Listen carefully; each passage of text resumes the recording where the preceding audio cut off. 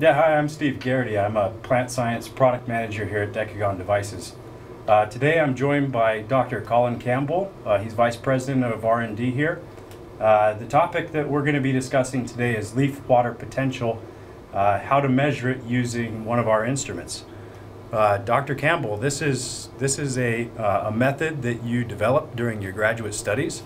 You actually have a lot of it published here in an article in the Agronomy Journal published in 1999. Why don't you start off by telling us why water potential is important to measure? Well, I've always wanted to measure leaf water potential, and one of the reasons is that we can really understand the stress state of a plant if we can measure its water potential. And so right when I started my graduate studies, one of the things what we wanted to know is, can we measure leaf water potential in situ?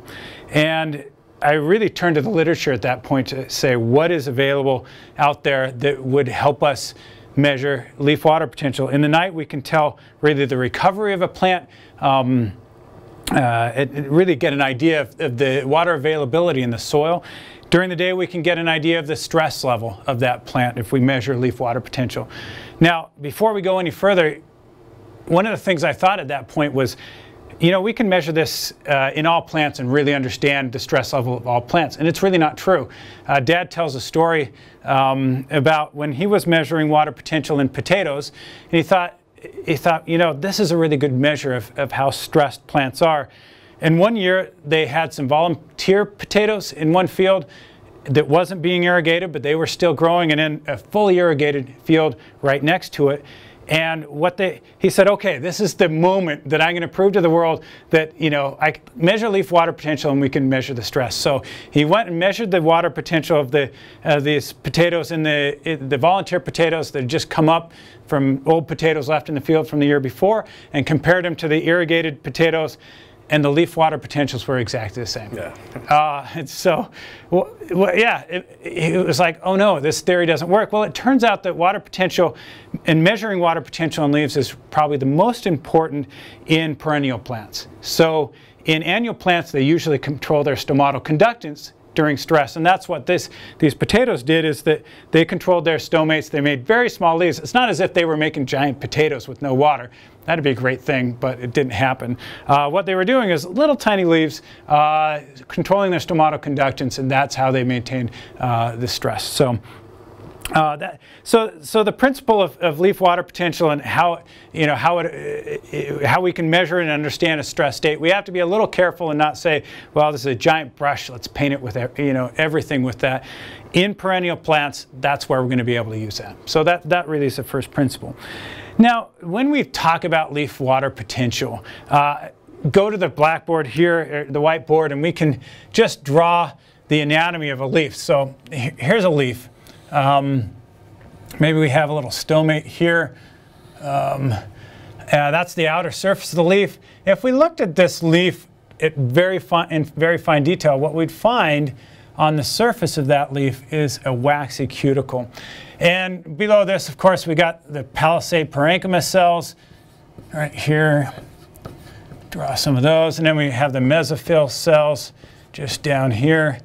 And once we get tired of drawing little cell circles, we'll move on.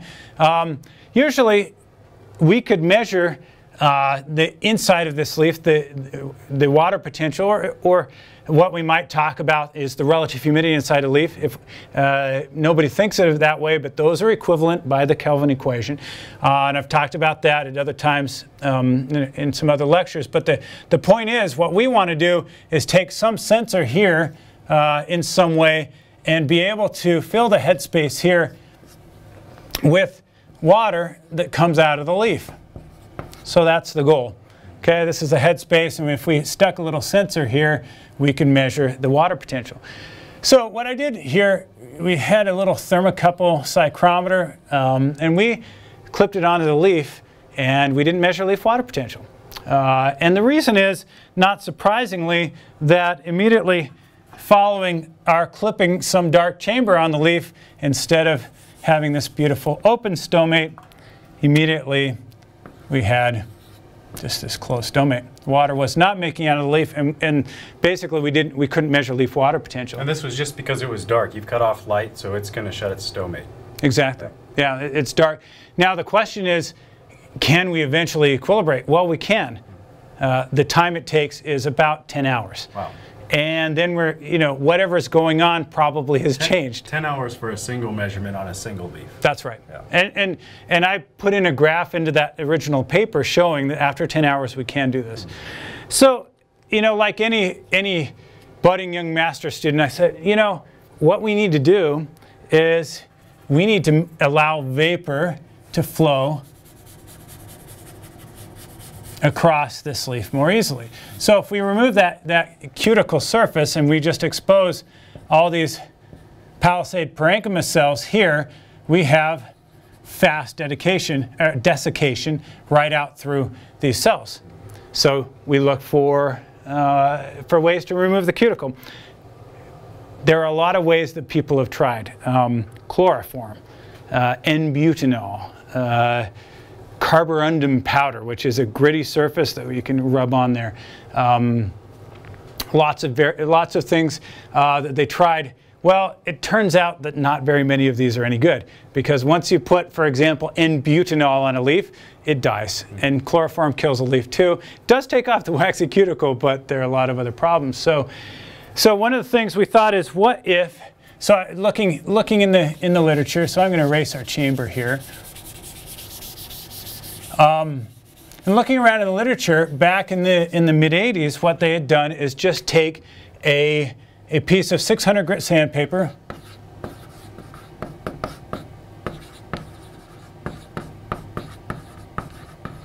and they had rubbed the surface just back and forth on the surface, and they had taken off this waxy cuticle, and there was some indication that this might give some success there. So what we did was we, in this paper, we went through and tested all these ways. We tested the chloroform, the N-butanol, we tested the carborundum powder, we tested the 600 grit sandpaper, and then we tried to see with a pyrometer, we measured the stomatal conductance to see what did we significantly improve the conductance. And what we found was that, in fact, the 600 grit sandpaper was the best. And so we started doing that, and you can read in the paper essentially what happened, and I can draw you just a graph of this. It's kind of interesting. We were doing this on a variety of plants, but the one that was really most interesting was corn, a nice field crop. Some of the plants we had were not as useful to look at. They weren't agronomic crops. But what we essentially had was, we show in the graph, this is time, or in the paper, this is time, and this is water potential, that we started time 0 here. This is about 10 hours here. And we started two measurements on this corn plant at the same time. One was with an abraded leaf, and one was with an unabraded leaf. The abraded leaf immediately came to some water potential that looked like that. The unabraded leaf looked something like that, right. And then eventually it came to the exact same value. That gave, and this was something we could consistently see, and gave a suggestion that, yeah, we could reach the same water potential no matter what we did, but obviously this was a lot faster. And about how fast can you get once you've abraded it?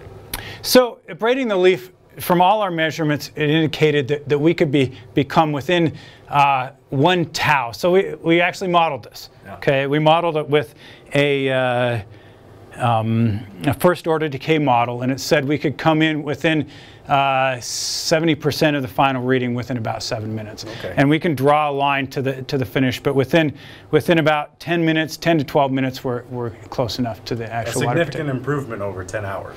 I would say so. Yeah, I would say so. And the problem here is that there are other options, right, to measure water potential. But if we could figure out a way to measure water potential quickly without us having to do a lot of work to get that, that's the main value. So the other major method that's available is the pressure bomb, right? Yep. That would be the major competing method here. what are some of the advantages and disadvantages of both of these methods that we're talking about? So maybe most people are going to be familiar with the pressure bomb and how that works, but how does that compare? What are the advantages of this method over the pressure bomb?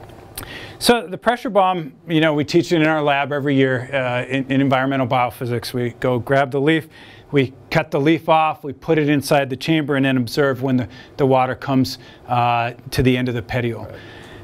The major challenge with that is that when does water come? I've made probably 800 to 900 of these measurements, especially during this master's study, and you know, if it was bubbling there, or is it water? When is the endpoint?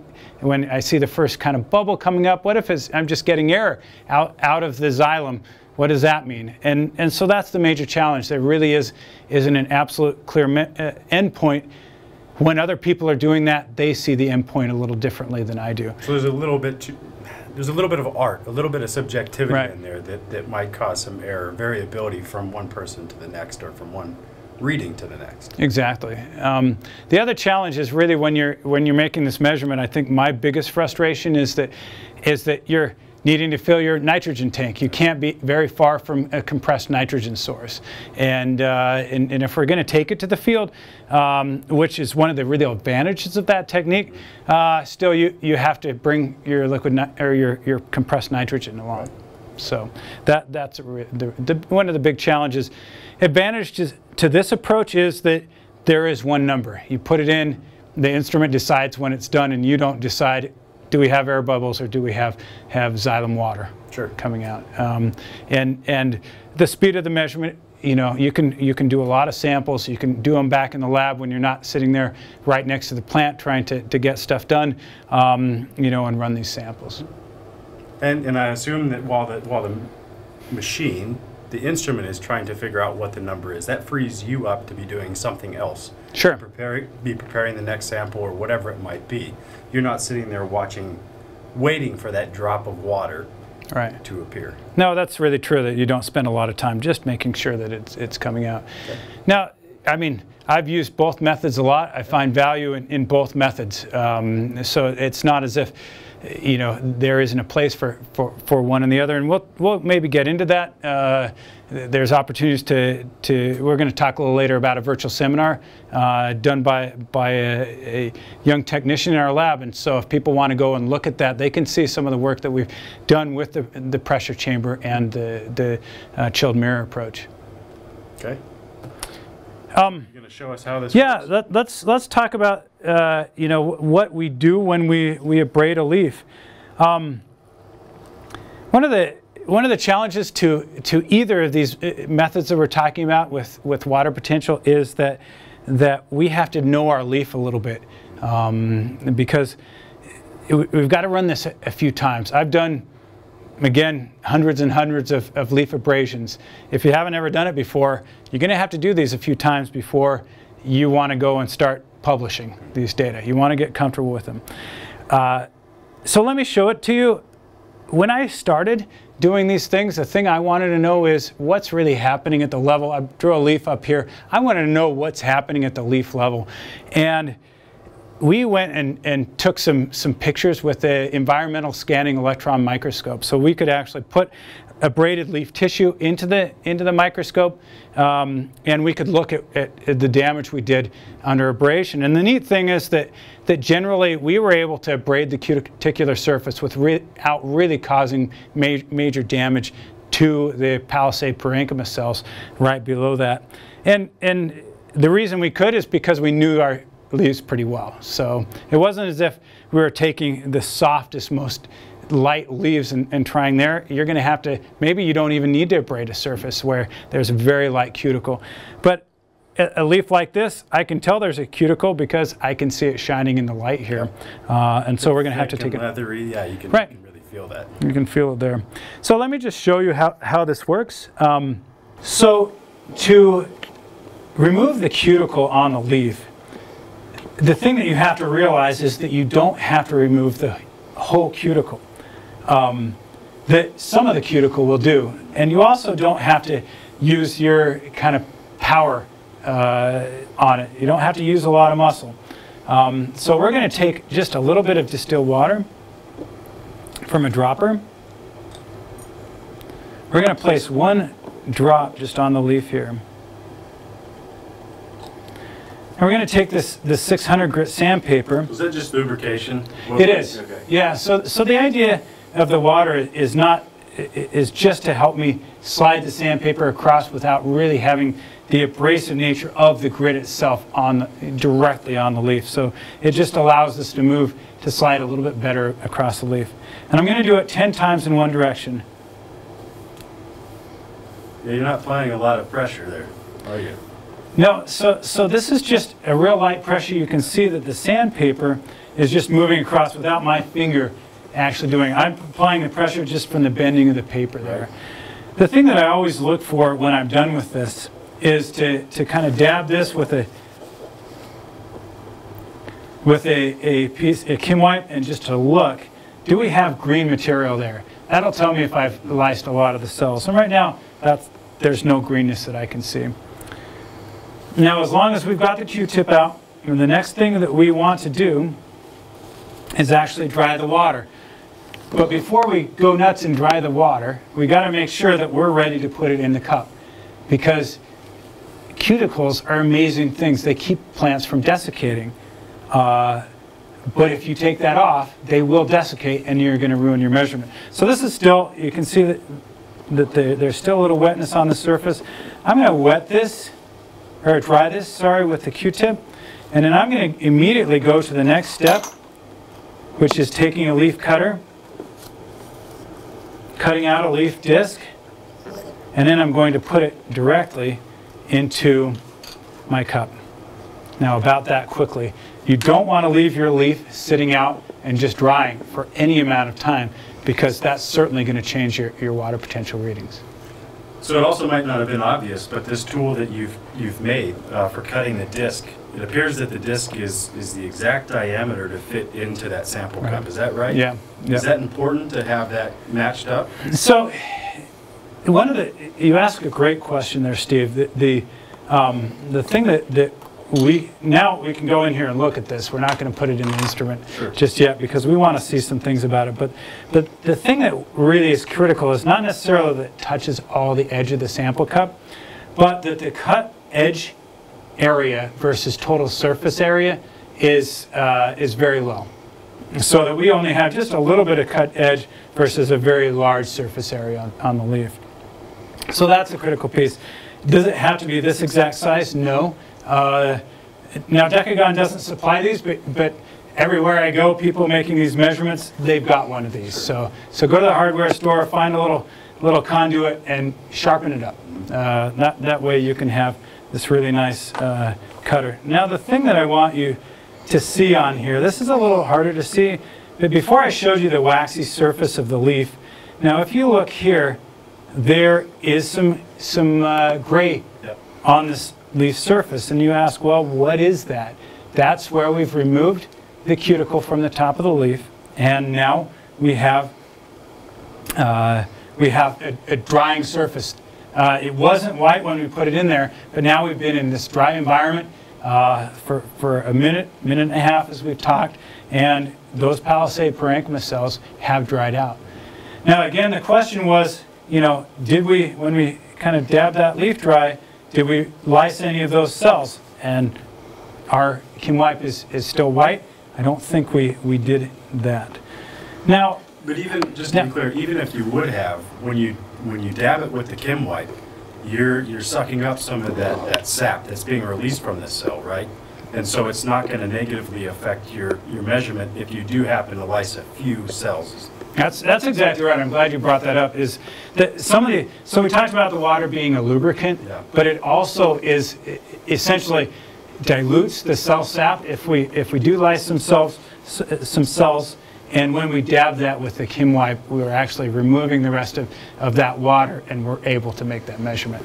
And so people often ask, hey, wait a second, are you kind of skewing your measurements either by lysing the cells or by putting distilled water on it? And that's the purpose of the Kim wipe, is to do that. Now, we don't own stock in Johnson & Johnson or whoever makes Kim wipes, But the point of the Kim wipe is that there is no fragrance in there. There's no oils. There are often oils in just regular Kleenex or something like that. And the Kim wipe is just a paper product. And so it can be used to clean here without actually adding any other possible organics into our measurement. One thing I want to mention, what does it look like when we actually do this badly? So I've tried to show you a little bit what's a good technique. Let's look at a bad technique. So I'm going to take this, I'm putting my finger behind this, and I'm rubbing. I'm going crazy trying to remove that cuticle. Let's just look at when we check our Kim wipe here. If you can see that, I mean, a lot more green in there. We've licensed cells there. We're going to go look at this leaf, and one of the things we'll see as we dry that, this is a pretty hardy leaf, and so we did actually do some good there, but we'll see some dark green spots show up. And the dark green says you've broken cells, you've crushed the leaf, you've used a little too much effort on there. And that's a critical piece. Now, at the edges, we've actually done some good, but in general, right in the middle, we've really chopped the leaf up. The other thing that you'll notice here is that right on the mid vein, we've really taken the mid vein out. Yeah. And just be aware when you're doing this. You noticed on this leaf here, I didn't do much on the mid vein. In fact, this was a little buried in this particular leaf, but most of my abrasion was out on the leaf. Just be careful in the mid vein. It's not hard to cut the cells, the xylem there, and just stay away. And as we go through this discussion, you notice this is getting wider and wider as it's desiccated. And now we really wouldn't throw this in the cup and make a measurement. One of the other things that people ask me is, hey, is one leaf disc good enough? And I would say there really is not a problem with putting multiple discs in. I mean, as long as the cut area versus surface area is still very low, if you put multiple discs, don't put this disc in here, but we'll just, for demonstration's sake, we'll cut this out. If we put a second disc in there, fits nicely, it's going to go into the instrument. That just adds volume for the equilibrium and probably will speed the equilibrium process. The thing that we haven't mentioned now is how to make the measurement, and that's the fun part of it. There really isn't much to that. We simply drop the cup in here, close the instrument, and we start it reading. And it's going to sit there and read. It'll take, like we already said, it's going to take several minutes, so we don't have time to really let that run in this video, but we will get a reading after a while, except we really damaged that leaf, that one leaf. So one of the things I'm going to ask back to you, you've done leaf sampling out in the field before, right? So how have you sampled leaves and brought them back in the lab? So the typical way we do it is round up as many technicians, undergrads, grad students as possible. And usually these were pre-dawn measurements, so out in the field with a pressure bomb. And we're running around collecting samples and bringing them back to home base. Right. Right. And then we have the one person with the pressure chamber who's taking the readings. So usually it's a fairly big production, a big to-do out in the field. And so I brought a bag along here, and now our piece of paper towel is dried somewhat. But when we've done this, we've gone out with a wet paper towel, something like this. Here's a Ziploc bag. This is pretty beat up, and it's probably going to pass moisture fairly easily. But the idea of Ziploc bag, I think, is important. Something I would encourage you to use a sample bag like a Mylar bag. Wrap the leaf up, and once it's sampled inside the wet paper towel, and then just slide into the bag. Nothing really crazy about this, except you're going to want to keep this cool. You know, one question there would be, how long can you leave it in the bag before it's going to affect the measurement? Right. So that's a big question, and most of my sampling was fairly quick. You know, we'd sample in the field, we go back within an hour or two, and we'd have our. Obviously, if we're running it in the WP4, it's going to take a little while. Right. So we're going to run our samples through. We keep those in a ice chest or something like that. So they're quite low temperature, and we never saw a problem with issues with, for example, water potential changing from the first leaf, to the last leaf. We did, but really, this is something you're going to have to. I mean, this is sometimes plant specific, and I don't think anything that we can do here today is going to say, okay, there's, it's really simple, because making leaf water potential measurements is not simple. Sure. That's going to be a challenge. What are the things, maybe do we need to talk about here? If you're going to put these samples, these plant samples into the cups, once you put a lid on, if you're going to leave it for a while, you're probably going to want to put a little piece of tape around it just to make sure that it stays on there.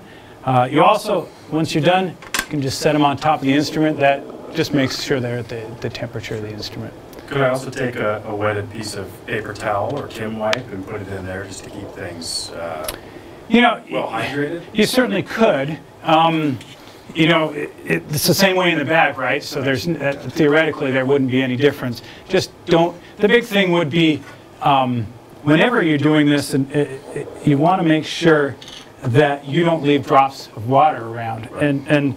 And it goes the same for when we use this distilled water on the leaf. Some people will get all excited about finishing up and they'll forget to dab it dry with a Kim wipe.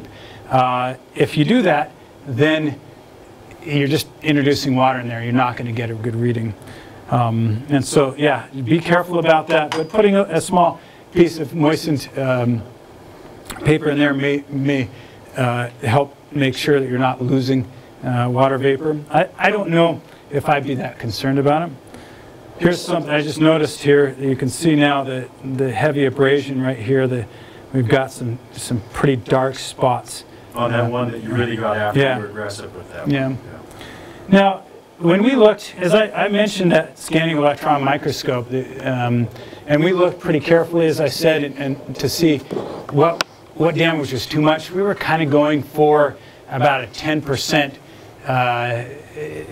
lyse cells to just removed cuticle ratio. And with this technique where we use 10 times, again, over the surface of the leaf without the pressure, that really got us the proper ratio, or at least what we imagined to be the proper ratio. Again, it was leaf specific.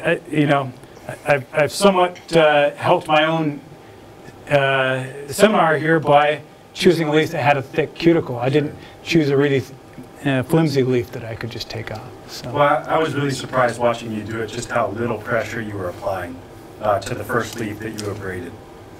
Even with a thicker, heavier, waxy cuticle here on this particular leaf, it really didn't take a lot to get that cuticle abraded. And you can see that just that right here is that we actually got good desiccation there, but we even showed on the Kim wipe there wasn't any noticeable chlorophyll in the Kim wipe, so we really didn't damage. I mean, we're not going to go do the scanning electron microscope right now, but from just the visual, it looks pretty good. Sure. One other question I have, as I look at these leaf discs, you just abraded a very small portion of that overall surface area.